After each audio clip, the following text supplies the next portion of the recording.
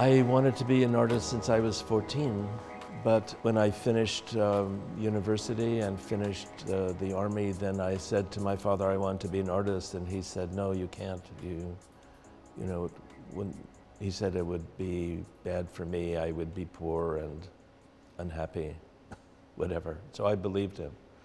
But then, I put it off for 10 years, but I always wanted to be an artist.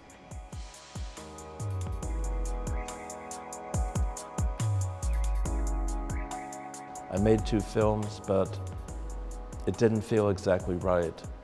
And when I started working in video, which was 1969, it felt exactly right. It just felt like I belonged to the medium. The camera was here, you could look at it over here, and it wasn't like holding a camera up to your eye. So I liked that displacement. And in my first videos over there, I used that displacement.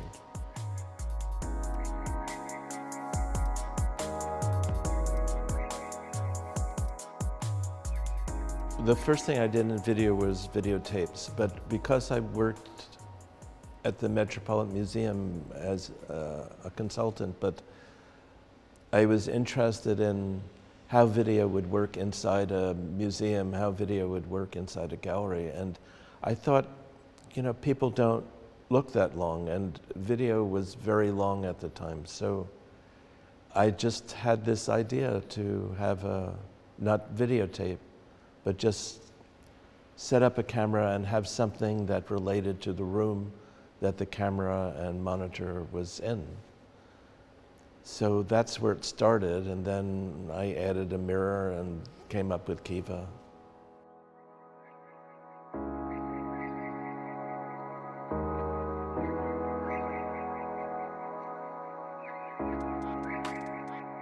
The way I came up with interface was more difficult to explain, but again, I wanted for the viewer to be an experience, not just having to sit down and look at this long video, but actually something much more instantaneous, because for me, the instantaneousness of video was really crucial.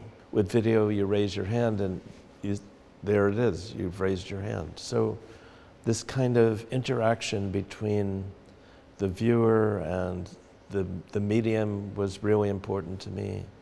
It was important for philosophical reasons, like just exploring the idea of how we react to media.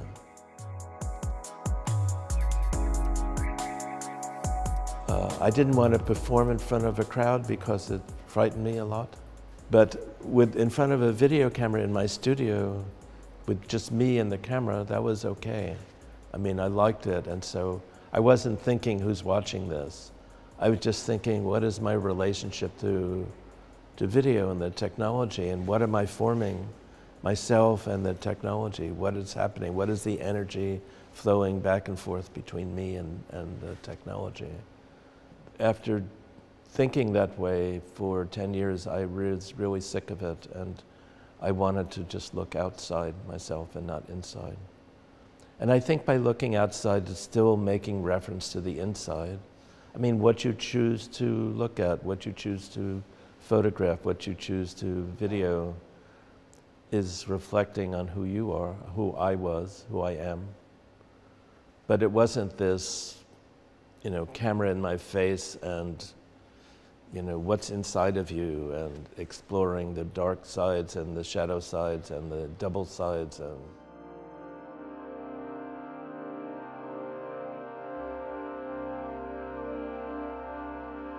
the piece of Head of a Man was maybe the last video that I made.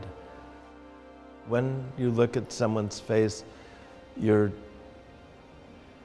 trying to puzzle out, you know, what they're about and what they're thinking, and get some sense of their mood and emotion.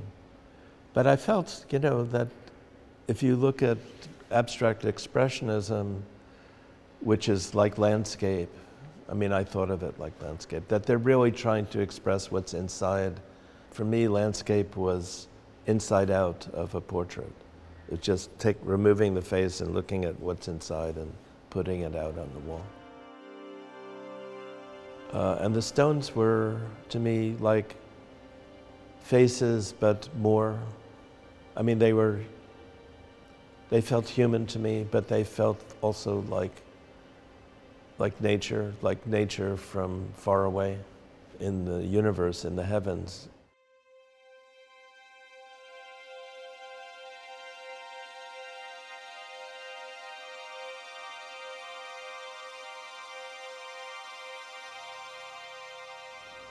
When I went back to working in video, which was 1995, I was back to looking outside and inside at the same time. It was like a journal.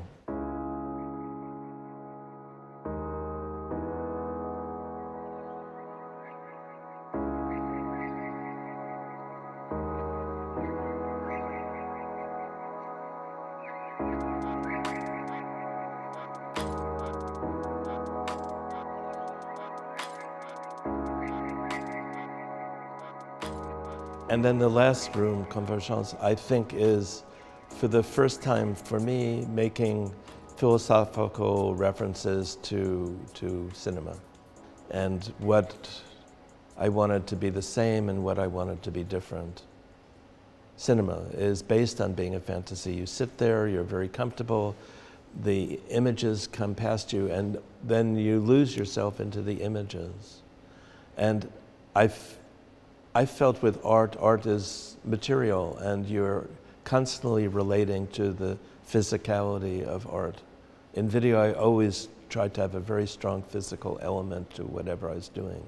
So in Convergence, I was trying to present these very large images, but have the same sense of not disappearing into them.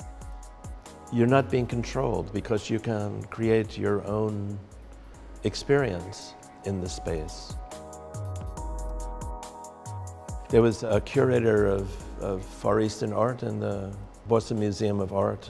His name was Kumaswamy. And he said that art should have 4 attributes: physical, mental, emotional, and spiritual.